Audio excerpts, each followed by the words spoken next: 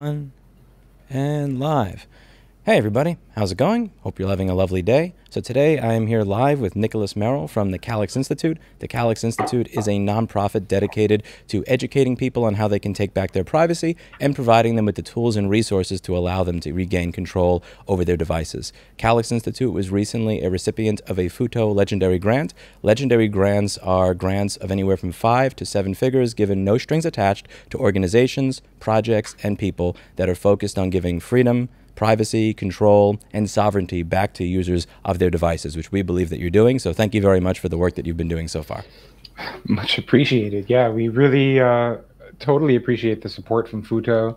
I think it's actually the biggest single grant that we've ever received, especially considering we have some other grants that have lots of deliverables. But this is one that's just saying, like, hey, keep doing what you're doing, which is the most rare and unicorn-like of grants. So yeah, much thanks for making that introduction for us, Lewis. Yeah, and I'll include links for anybody down below who are interested in this program. Now, I wanted to talk about the Calyx Institute and the Android open source project that you've been working on that you're probably most known for in 2022. But before I really got into that, I wanted to go over some of the background that you have. You received a national security letter asking for information on a client or ISP, from cell phone, tower data, email details, screen names, with an NDA attached that prevented you from saying anything public about this for 11 years. So you've been in this fight to try and retain people's privacy before most people even owned a smartphone or used touchscreens in their daily lives, much less before Android. So can you tell us a little bit about that and what that was like? Sure. You know, it's hard to tell that whole story because, as you noted, it lasted for 11 years. But the really short version of it is I ran one of the first internet service providers in New York City, and I had been doing that for around 10 years. September 11th happened. The Patriot Act was passed, and it kind of changed the legal landscape in terms of government demands for data. What I mean by that is, you know, we learn in school about the Bill of Rights, we learn about the First Amendment and freedom of speech, and we learn about the Fourth Amendment and the restrictions that it places on government searches and seizures. But under the Patriot Act, they expanded a power called national security letters. And national security letters basically allow the government, and when I say that, I mean like law enforcement mainly, to write their own warrants without going to court. The old system was, you know, the government says a crime has occurred or is likely to occur, and we need to seize these records in order to prevent it or investigate it after it's happened. The new paradigm after the Patriot Act was they could just print out their own warrant on a printer and run with it. So, you know, I'm sitting at my office one day, and an FBI agent comes by and gives me this letter and says, give us these stacks of data. And my initial reaction, and as I'm reading the letter, it also says I can never tell anyone that they've approached me. So my first reaction was, well, where's the signature of the judge that that signed off on this? And also, what about my lawyer? Can I tell my lawyer? And they wouldn't tell me that it was okay to talk to a lawyer. But, you know, anyone who's watched you know, courtroom dramas knows that, you know, you can always talk to a lawyer, right? That's just a basic bedrock right that we have as Americans. So this put me in a quandary where I'm being asked to violate the rights of customers, and I felt that, and I still feel that service providers, ISPs, mobile phone companies, and these days, you know, social media and all these types of services have a ton of personal information about people, and what that sort of comes with a certain degree of responsibility for protecting, or at least ethically examining each request for private data. And what ended up happening was my company had as a client the New York Civil Liberties Union, which is the New York branch of the ACLU, and I approached them with this letter in my hand and talked to them about whether this was a legal request or not, and they felt that it wasn't a legal request. And so we ended up filing a lawsuit challenging the constitutionality of the idea of national security letters in general. And courts repeatedly found that it was unconstitutional. Now, the letter didn't say what the consequences were if you didn't do what they said. So what was it like breaking the non-disclosure in the letter to talk to an attorney about it when the letter didn't even tell you what the consequence was for breaking the NDA? Like, that must have been a sweat-inducing moment. Yeah, it was not fun. I was super concerned about it. You know, it's kind of ancient history, and I'm thinking a lot of the people watching this may not have been politically conscious at that point, or you know, they might have been really young, because 2001, 2004 is a long time ago.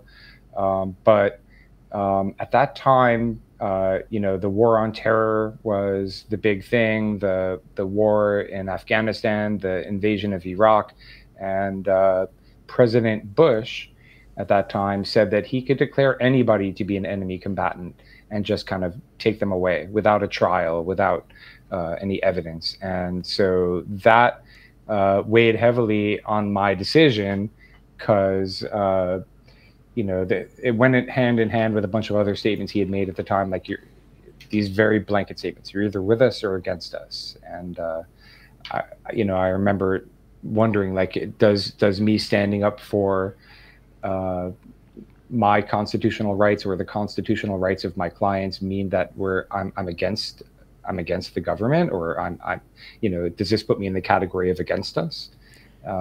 It was very concerning, but maybe part of what gave me the confidence to do this was that I had known the lawyer that I worked with for years, since even before he was a lawyer. So I kind of knew that he would hold what I was telling him in confidence. But then the next step was going to talk to the ACLU about it, or at first to the NYCLU and then to the national ACLU. And so pretty soon I had told 3 different lawyers about it. And, you know, that really started to concern me, that I had not violated that commandment not to tell anyone once, but 3 times. Yeah, and just waiting for the moment at which you're just kind of like whisked away by men in, you know, suits and a black hat late at night for telling people this over the course of 11 years. I would not be able to live with the stress for that period of time. Now, before I get into a discussion of everything that you do, I just kind of wanted to reiterate the importance of privacy with this one recent piece of news that came up right before this interview, to the point where it almost wasn't in my list of questions, which is this. It was in the New York Times. A dad took photos of his naked toddler for the doctor. Google flagged him as a criminal. Now, this is a case where somebody was taking photos because his child had a legitimate medical concern. The doctor said, send us pictures. He took pictures. He sent them. And Google reported him to the police. Now, the police did a full investigation and found that there was no crime committed, yet he was still disconnected from all of these different services. From the article, it says, Google said reviewers had not detected a rash or redness in the area, because definitely the people at the programmers at Google are definitely medical experts. And they reviewed his account, and it turned up a picture from 6 months ago that they considered problematic, of a young child lying in bed with an unclothed woman who just so happened to be the boy's mother. And Mark did not remember this video and no longer had access to it, but he said it sounded like a private moment that he would have been inspired to capture, not realizing it would ever be viewed or judged by anyone else. I can imagine waking up one morning. It was a beautiful day with my wife and I wanted to record it. If only we had slept with pajamas on, this all could have been avoided. And, you know, many people will say, well, listen, why are you all privacy wingnuts? I'm not doing anything wrong. I have nothing to hide. And the reality is that, for me, what makes privacy important is something that I'm doing that is not wrong to me, my friends, my family, my loved ones, may be seen as wrong to somebody else who doesn't have context on that particular event. And you really don't know that something like this is wrong until you have the police knock on your door because you sent a photo to a doctor. So, like, what do you think when you read stories like this in the news, where Google is unwilling to reinstate somebody's account even after the police have cleared them, and the fact that they are going through all of your stuff in general to find things that could potentially be declared CSAM? I have a lot of thoughts about this. First of all, because I'm a parent myself, and I could totally imagine being in a situation like this, especially during the pandemic when there was a lot of sort of telemedicine going on and remote doctor stuff. Uh, not everyone, especially during the early part of the pandemic, was able to easily go to a doctor's office, or was it advisable? So I could see how this is the sort of convergence of two different things that happened at the same time, all during the same period. Apple and Google started doing this kind of massive AI search of people's private data. And one of the roots of this problem in the first place is the idea that private data is being stored unencrypted in the cloud. And this goes right to like one of the central aspects of the Calyx Institute's mission, which is trying to develop and research different systems where service providers won't have access to the communications and private data of people. So, I mean, when I say that, I'm talking about end-to-end encryption. The massive privacy invasion and the ways that it's fed, all people's data is fed into algorithms, impacting people's lives that are totally automated is super scary. And it's scary when they're correct. Like if a woman is researching getting an abortion, or if you're a political dissident getting reported to a totalitarian government, that's scary enough. Or if you're a recovering addict and you're looking for you're getting targeted with material trying to push you towards doing online gambling and stuff like that. There's a lot of weird information that is derived from people's browsing history and people's private information that puts people in just a ton of danger. And so when you have a situation like this where it's incorrect, it's even scarier. Like when people are being misidentified by facial recognition algorithms, and when like in New York City, for instance, I guess you're aware that the Easy Pass, the system that lets you drive through tolls, is also used to track cars comings and goings all throughout the city in places where they're not looking to collect the toll, but just because it's a tracking beacon that's in the cars. These types of systems, which go above and beyond the internet, like I said, it extends to things like Easy Pass or street cameras, speeding cameras. It's becoming basically like an all-pervasive system that can all be fed into one bucket that can then be used to sort of it goes down the road of like what you're seeing in China sometimes. So with the social scoring and stuff like that, it opens up the possibilities to abuse. And part of what we're working on at the Institute is trying to figure out ways that we can protect people from basically, what we're worried about is really is the dragnet aspect of it. There is no problem, in my view, with actual criminals being targeted for surveillance.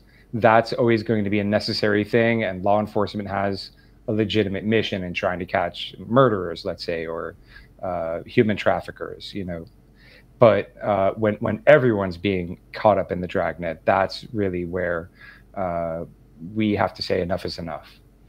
Yeah, the idea should not be let's collect data on everyone to see what everybody is doing all the time in their private life so that we can pick out the criminals. The idea should be we have a reasonable suspicion to believe that you are a criminal, therefore we will pursue a warrant in a court of law to actually look into your data or search your house. It shouldn't be you search everybody by default, because that's how you wind up again, there are people out there that, there's one comment on the article from somebody saying, well, I remember one time my kids were playing in the sprinkler in the backyard or something, and one of the neighbors called the police to say that there was child sexual exploitation happening happening because of that, because, you know, the concept of the Karen neighbor. And the police just came by and laughed and drove away and said, you know, stop bothering us. And the idea that that could potentially be the person at Google that saw that and decided, yeah, we're going to keep this account flagged just because we don't like it, even after the police cleared them, is terrifying to me. Now, you've said that... Sorry, go ahead. No. I was just thinking about how, you know, the combination of, like, not just Google, it's Ring cameras from Amazon, it's all these different systems all getting tied together, that the line between government collecting private information and private companies collecting this information becomes very blurred, because it all ends up in the hands of government regardless. So you've said that ISPs, email providers, and online services store personal and revealing data. And if national security letters allow access to this data without asking a judge, where do you fit at Calyx Institute into helping solve this problem? Basically, when I got involved in this lawsuit, I took on this challenge, and the path that we chose was litigation. So we went to court. At the same time, when the judge ruled that national security letters were unconstitutional, and this happened just a couple of months after we started in 2004, Congress started to look at the Patriot Act, because the Patriot Act was passed in extreme haste, and if you printed it out, it's like that fat. It's a huge stack of papers, and a lot of it went back and modified previously existing laws, and like removed restrictions and opened things up to much more abuse because they removed a lot of the oversight. We spent 7 years challenging the unconstitutional request for data, and ultimately won that in the respect that we didn't hand over the data. We were never forced to hand over any of the information. But so you won. Well, it's much more nuancial than that. Yes, won a couple times. The principle was about that data, but really winning to me would mean actually preventing the behavior from happening moving forward.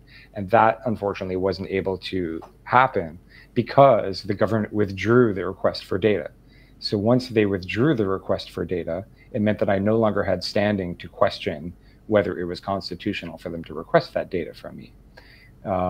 Unfortunately, not a lot of other companies or people were willing to do that. But as I was saying, so we took this litigation. We took this litigation approach, and you know, during that time, Congress started to re-examine the Patriot Act and what they had passed, because they did it all in like one overnight voting session. They just passed this gigantic law, which was like thousands of pages, but without having time to properly read it. That started a whole legislative approach to like reform. They were like, does this make sense? Is this legal? Is this okay that we're doing things this way? Balancing that concern with the constitutionality and legality of it with the extreme fear that came from the war on terror and the fear of further terrorist attacks like September 11th. So there essentially are three things that you can do to deal with this. One is litigation, to try to challenge the laws. The second is the legislative approach. Unfortunately, during this entire time, they kept calling witnesses to testify and talk about what they had seen or what they knew, but I couldn't talk about it because of the gag order that we mentioned earlier, or as you called it, an NDA, but it was essentially a government gag order telling me I couldn't talk about it. So that meant I also couldn't testify, or I then received one of these letters. In fact, my whole lawsuit was done under the name of John Doe because I couldn't be identified. The third way that you can deal with this is from a technical point of view. And it made me realize, because I had a whole period of time, 7 or 8 years, when I couldn't talk about this at all. I couldn't tell anyone that I was involved in this. And that included my girlfriends at the time, or my mother and father, or my friends, or my work colleagues, no one. So I had a lot of time when I just was able to have an introspective, self-examining period of time. And when I say, you know, it was 7 or 8 years. I thought about that the third way that you can deal with this is from a technological point of view. And I thought, why is it that the phone company and the internet and all these systems don't have built-in privacy protections inherent in them? Why is that not baked into them? So that's why we started the Calyx Institute, with the idea of trying to develop technology that has privacy protections baked in. And that's a concept known as privacy by design. So one of the things that you're known for at Calyx Institute is CalyxOS, which I used. I've tried several times, and I did a quick video overview of it. And it's actually pretty cool. You know, it's based on Android, open source project, and a lot of one of the things that I was impressed with is that a lot of the things that you would expect to not work out of the box, based on me trying a lot of other Android open source projects like 3 or 5 years ago, surprisingly work. Like I can use Uber, I can use Grubhub, I can use Lyft. Can you talk a little bit about the development of CalyxOS and what your goals are with that? Sure thing. From like a 10,000 foot vantage point, the 3 goals for CalyxOS are to encrypt the content of communications as much as possible, and then to take countermeasures against metadata collection as much as possible, and also to take countermeasures against geolocation tracking as much as possible, because those, from my point of view, are the 3 major problems in privacy when it comes to mobile and internet communications. When you realize that, but you can read a lot of opinion polls. Pew polling agency and lots of others have talked to people about their feelings about privacy online and their privacy with regards to mobile carriers. Pardon me. What you learn is that people want privacy really badly, but they aren't really willing to make huge sacrifices to get it. And from a developer's point of view, that is a really big challenge, because it's often said that there's a trade-off between security and usability, using security as a stand-in for privacy, because they're kind of similar concepts. What you really need to do is sort of, our philosophy is you kind of have to meet people where they are. So when you specifically mention things like being able to do Uber or Grubhub, or there's all this online dating apps, when you take the Android open source project and you strip away Google's proprietary layer, you're left with sort of a gaping void where a lot of the services that people come to expect and rely on for the convenience of their mobile phone don't work. So we spent a ton of time trying to figure out how we could give people an automatic level of privacy while requiring the least amount of sacrifice possible from them. So it's sort of like trying to thread a needle and walk a very fine line where people get the most privacy increases that you can get without driving them crazy by having things that they expect to work not work. Yeah, like many applications require this thing called Google Play services. Most people that use Android, they know Google Play in terms of the store, but they don't realize that there's Google Play services, which is just constantly digging in and collecting information on you. As I'll leave a couple of links in the description below. You have several on your website as well, where they're just, and it goes over all the different ways that it's collecting information on you all the time. And it's not just a store that you get your apps from, it's also constantly providing information. You've added in a bunch of different pieces to try and fill in the gap between what Google offers and having nothing at all. So like on my, my S10e with their Android, I see Google Maps when I load Uber. On Calyx, when I load Uber, I see Mapbox. It's different, but it works. You have organic maps as well, so people could find their way around without Google services. You have Nextcloud on there by default as a bundled app instead of Google Drive, which is going to, again, give me a higher level of security with my stuff. So you've struck a good balance between privacy and usability. Can you talk about the difficulties involved in building and balancing an operating system that respects your privacy while staying far away from mainstream solutions that take advantage of users? Because Google is so ingrained into our lives that what I found is that when you try to rip it out, it feels like you're losing a kidney. Sure thing.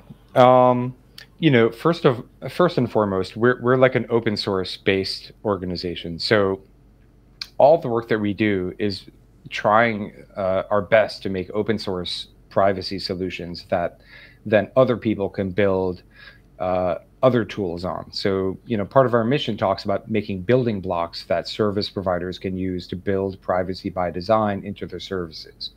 And that's why we always try to use standards-based things like WebDAV for file storage in the cloud, and Nextcloud, and we try to leverage all the existing privacy ecosystem out there. Like Tor is very integrated into CalyxOS, and having Signal and WhatsApp be supported in the dialer for encrypted calling.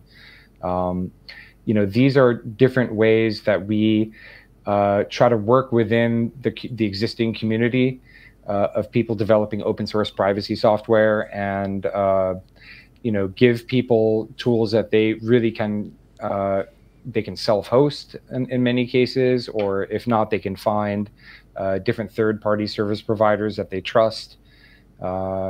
It's really a matter of the way we view it. The open source community is all about having the ability to modify software, to examine the software, to have it be subject to public scrutiny, to have audits be conducted on the source code, to know exactly what it's doing. The whole hacker community is all about taking things apart so that you understand how they work, right? I mean, that's the ultimate origin of most of it. And we aren't against people using proprietary software. I mean, you mentioned a bunch of proprietary apps that you use, and I use some too.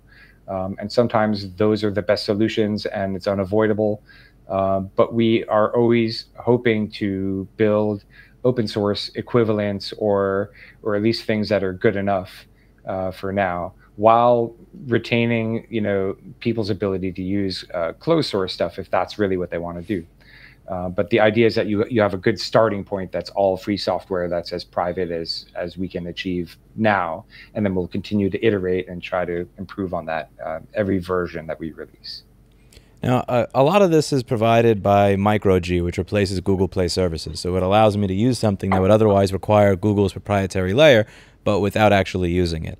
And there's countless studies demonstrating just how often Google Play services is phoning home and reporting information on me that I don't want reported to people that I don't want to know these things.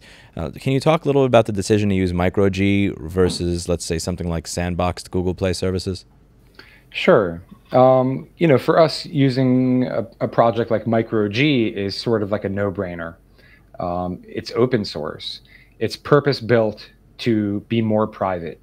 But to replace Google's proprietary version with one that's open source, and one that deliberately only passes as much information upstream as it needs to get the job done. So MicroG's approach began with examining the dozens of APIs that are built into Google Play and re-implementing them in order of how important they were or are. And the first thing that they did was implement push services. So that's how you get notifications when you get a Signal message, or that's how you get notified when there's a new Instagram post or something. Push notifications are what makes your phone work in real time. If you didn't have push notifications, you would have to actually open up Instagram to find out if there's new stuff going on. So if you don't get messages in a timely manner, then your phone is only of that much use to you. And so the second one that they implemented, as far as I know, is the location services API. But the problem with that, one of the problems with that, is that it's constantly sending your location back to Google, and then it's being stored. We replaced that with a plugin that instead uses Mozilla's free location services. And that has a much better privacy policy, and it's not an organization that's built on data mining. It's one with a much different mission. It's another nonprofit organization like our own, and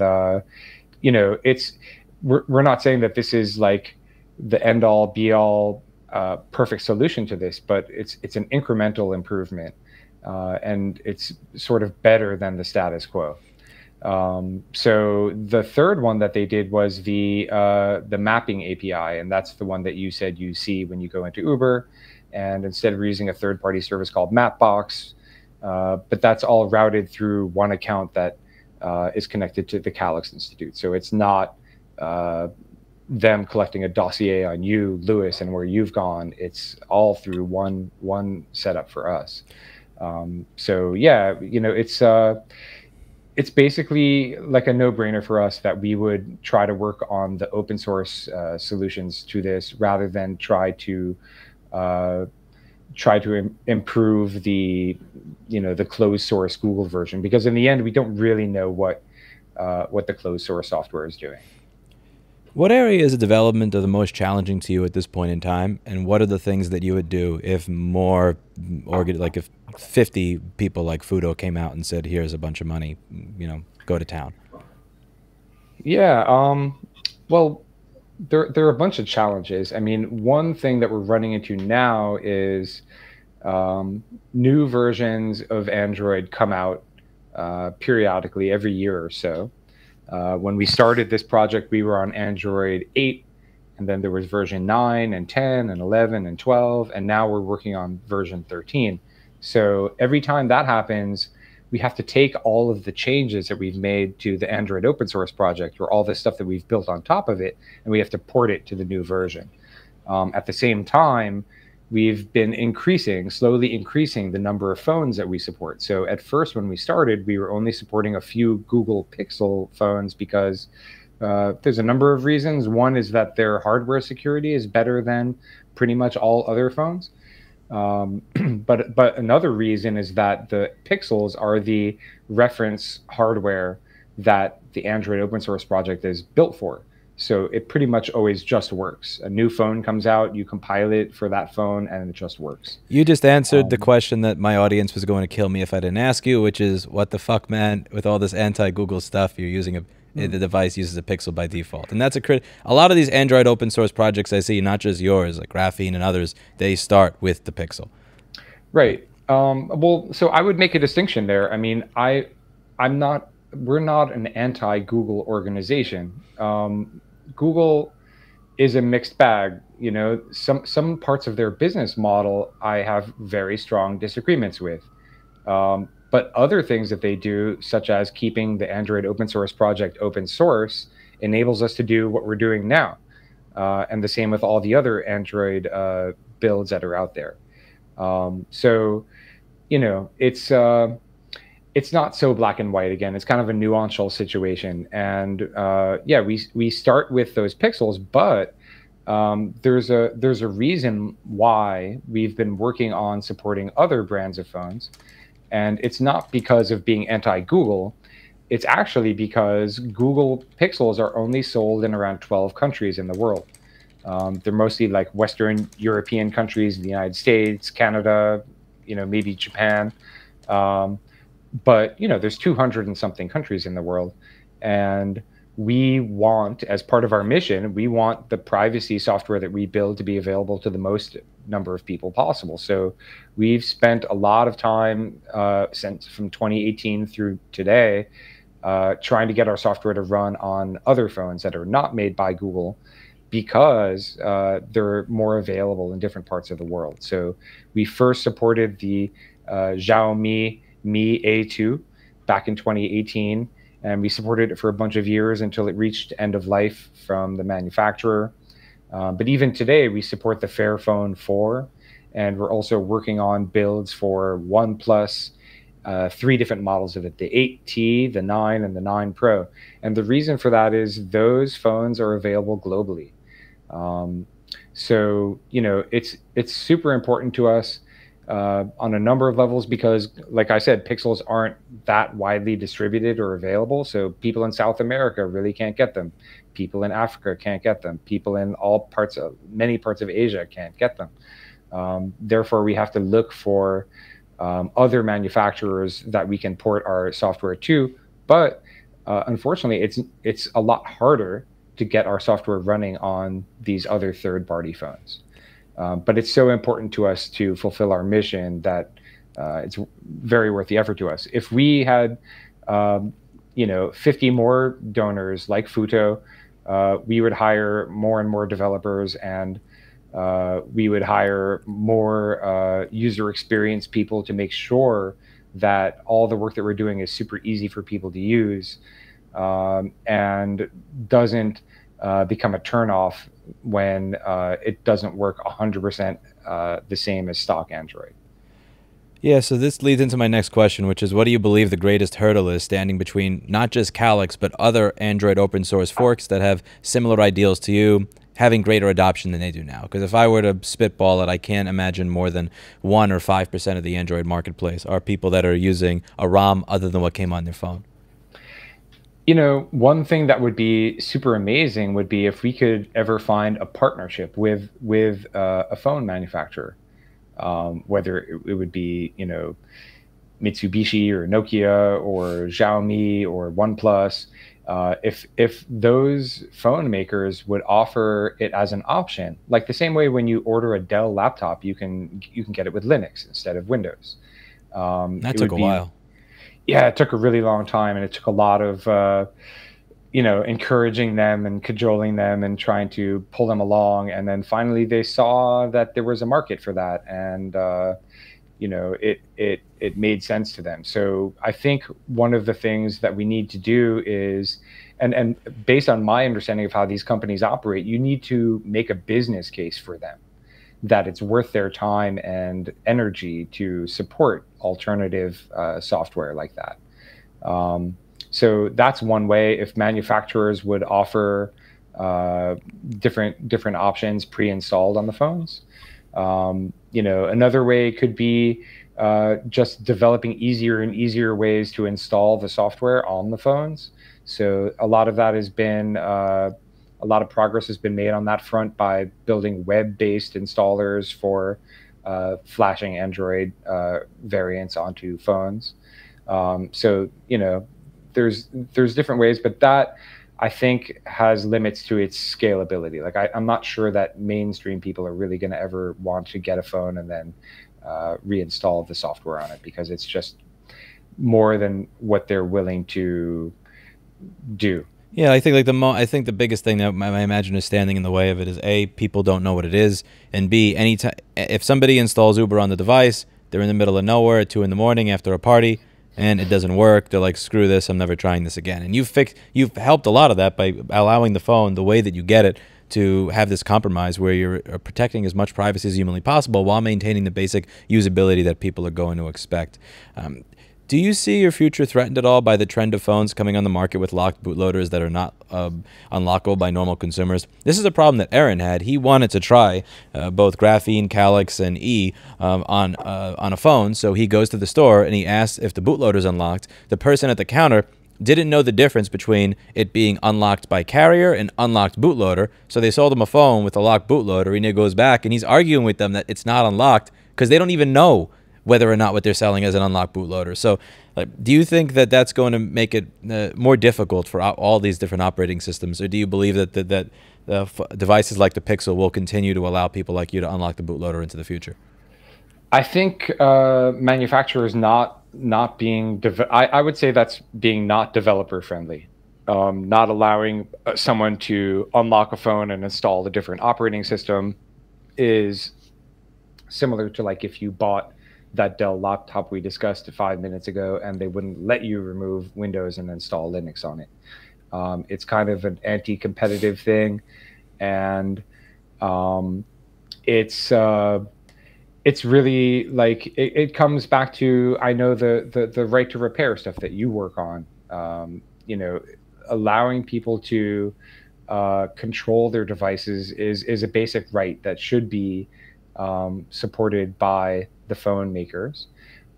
In the same way that in the States here, Congress passed all these laws that said that carriers would have to unlock, as far as carrier unlock, phones, so that they couldn't just stick you on AT&T and you can never leave with that phone. You'd have to get a new phone.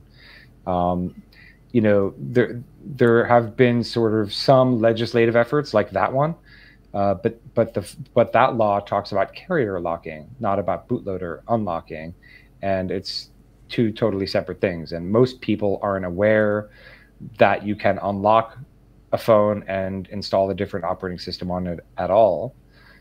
So it's kind of hard to get to the point where Congress would pass a law to enforce that. I know, like in Europe, there have been a lot of more potentially heavy-handed efforts to try to do things like standardize the charging and data ports on devices. Like they're trying to standardize on USB-C and trying to force Apple to switch from like Thunderbolt ports on their phones to USB-C, because I think they're coming at it from a whole different point of view of just e-waste, and there being like hundreds of chargers sitting in a drawer in everyone's house, and how crazy that is. But you know, potentially there could be government efforts to try to force manufacturers to allow people to put their own software on phones, which would then sort of deal with that problem. Because when it comes down to it, yeah, most of the big manufacturers' phones, we can't support them. They're either unlockable, or if they are unlockable, then they can't be relocked with a third-party signing key, which is sort of a prerequisite for the level of security that we support with CalyxOS. Yeah, one of the primary points of the founder of FUTO's vision is that you should be able to program your own computer. You bought it, you own it, you should be able to write software for it. And like the idea with a normal desktop or laptop that I can't install an operating system of my choice, I don't think anybody would accept that. But it's weird that we readily accept it with phones that cost about as much as a computer. I mean, you can, there are a lot of phones nowadays that cost $1,200. That's the cost of a fairly decent desktop or laptop computer, and you're not allowed to install the operating system of your choice on it, which is insane. Because the criticism that a lot of people had with the Apple ecosystem is, you know, I can't install what I want on my device. I can't install I have to install software from the App Store, and then, you know, for a lot of Android devices to come along and say, well, you can't install the version of the Android that you want, it seems insane. It's particularly now that they're avoiding the warranty if you unlock the bootloader. So doing so, if you have an issue with your hardware, if you have Ghost Touch on your screen and your volume button stops working, they could say, sorry, you installed a different operating system, as if that has anything to do with it. And, you know, there are people in my chat saying they need movement on that in Congress, but I imagine anybody who watched any of the hearings, but listening to House and Senate representatives speaking to Mark Zuckerberg, Tim Cook, or Jeff Bezos in summer of 2020, that were throwing rocks at their television, probably realize that's not happening anytime soon. Well, that's why the work that you're doing with Right to Repair is so important, actually, because you know, I think it goes beyond repairing, and it also just gets into your right to be able to work on devices and modify them and just use them in the way that you please once you've paid for them. So what do you think would be the best way possible to get more people to know about and understand what your project is? Because I'm interested in increasing the size of the pie of all these Android open source projects, whether it's EOS, Calyx, Graphene, Lineage. The more people get away from Google Play services on their device, and the more they understand how these devices are abusing them, the better. Like, what do you think needs to happen for as many people as humanly possible to start using something like this? I use it as my daily driver on my phone now, and I have been free of the crack of stock Android for about a full 2 weeks now. Mm-hmm. You know, we're doing our best to spread the word. We're doing our best to make it easy. I think word of mouth is a very important thing. We've also been exploring partnerships with a couple of different phone makers who are like up and coming phone makers, not Nokia, not you know, Motorola, but up and coming ones, and talking to them about whether we can become much more supported by their phones and whether we can help them reach new audiences. But like I said, I think that one of the most important things is figuring out how to make a business case for the phone makers to support alternative operating systems and offer them as options when you buy the phones. It seems to me like you can write letters all you want and you can try to pass laws all you want, but sometimes what it comes down to is making it clear to those businesses that there's money there. So I think, through doing that, we could get more people to use alternative operating systems, and by doing that, more people would see that it's an option, because as you correctly noted, like, most people don't even know that this is a thing. Yeah, most people aren't even aware of how much data their phone is collecting on them and sharing at any given time. And like, I think at the moment that somebody has to spend 20 minutes searching XDA developers to figure out how to unlock their bootloader to install something, you've immediately lost about 95% of the population at that point. So having devices that show up with the operating system is great. And like, I was able to get this by becoming a member of Calyx Institute, and I know that there are other vendors out there that will install a Android open source project ROMs of your choice on their different phones and ship it to you, so you don't have to do any configuration or messing around with ADB. Any closing remarks? Because I'm out of questions.